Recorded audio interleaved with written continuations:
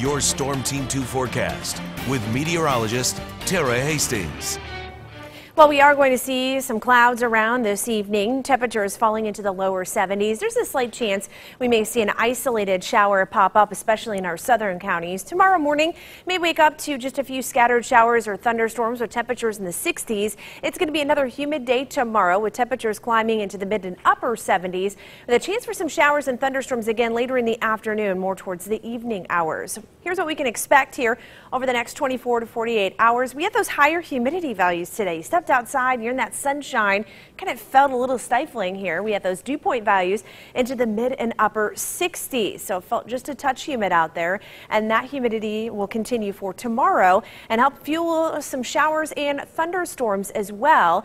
In fact, we're under a slight risk because some of those thunderstorms may reach severe criteria. But once a cold front moves through on Memorial Day or late Sunday heading into Memorial Day, we are going to see temperatures falling into the mid and upper 70s. We're also going to see partly sunny skies, and it is going to turn less humid. Outside right now, a little bit of sunshine here from our Duncan Oil Company camera located in Springfield. Everyone in the upper 70s and into the lower 80s across the Miami Valley right now.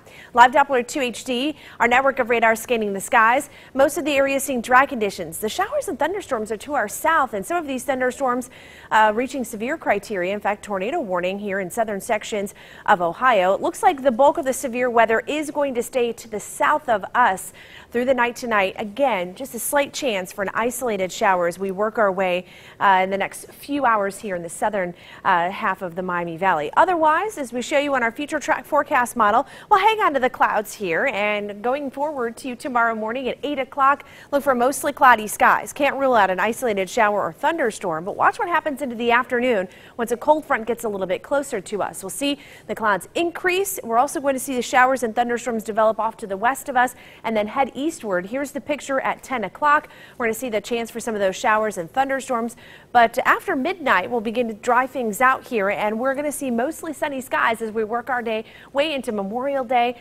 Lower humidity values, and should be overall pretty pleasant day. Tonight, 64 degrees. Can't rule out just a slight chance for an isolated storm. Tomorrow we'll get up to 78 degrees. Some showers and thunderstorms will be possible for the morning. We'll get a break during the day, and then more showers and storms later in the afternoon and evening.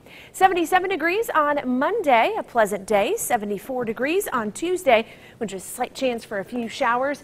Wednesday and Thursday, partly cloudy, temperatures staying into the 70s. Middle 70s on Wednesday and mid and upper 70s Thursday and Friday. After what we saw last week, that forecast is looking pretty great. Yeah, not bad.